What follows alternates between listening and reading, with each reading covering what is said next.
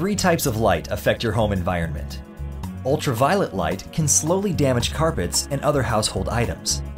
Near-infrared light is responsible for heat gain and contributes to higher energy costs and an uncomfortable interior.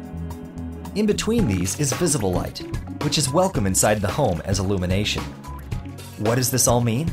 Clear glass transmits the most visible light, but also all the heat and fade-inducing rays.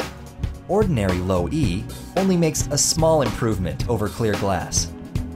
But LoE³-366 restricts unwanted UV and near-infrared while providing an attractive neutral appearance.